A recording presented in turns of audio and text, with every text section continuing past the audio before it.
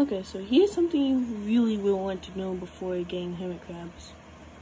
It's that when they molt under this, or this food dish, or this, you do not want to pick them up or undig them, because that could actually cause a lot of stress on them, and it could even kill them. So that's what we're doing today. That's really good moon. He's just hiding a little shell. And no, he's not. His shell is not in the substrate. You can actually see his little leg there. See? But right now my biggest one, Moon, is under here molting, and he will be under there for about a month. So this video we will be explaining everything. So hermit crabs molt for a reason. It's after they can actually feel comfortable in the exoskeleton, the shell, and it's to help them grow. It's after they don't die from being squeezed to death by the exoskeleton, which doesn't grow with the body. One way to help with this is by giving them calcium, like eggshell, or these. These are full of calcium,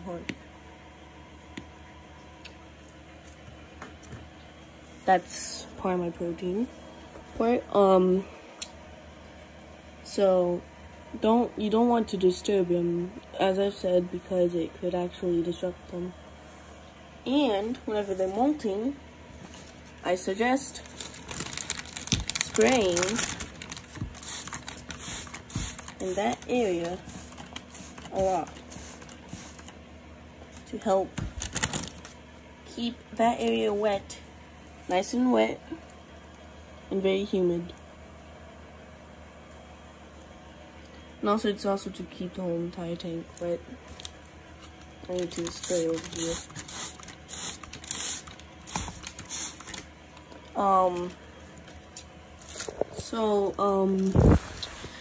The reason why hermit crabs bury underground is to protect themselves from predators, because they're very vulnerable to predators because of how soft their bodies are.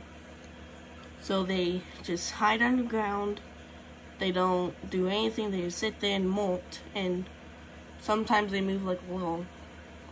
So before y'all start asking any questions about how they eat, I will answer that later in the video.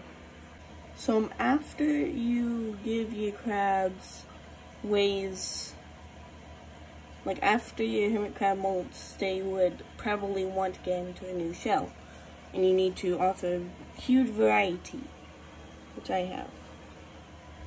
There's all these, and then there's this. You would like to get a huge variety. So this is just what I've seen based off my research. So whenever your crab is done molting, it has been suggested to me by my research that you may need to move them to another tank to prevent violence between the crabs, but I don't know if that's true.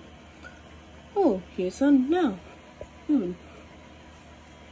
I meant moon. That's moon. Sorry. Sometimes, remember, I'm autistic. Sometimes I get focused on one thing. So,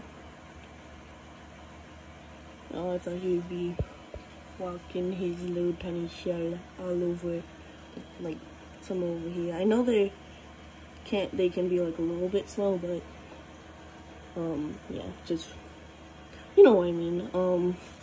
So I don't know if y'all can see him. Just hold on, give me a moment.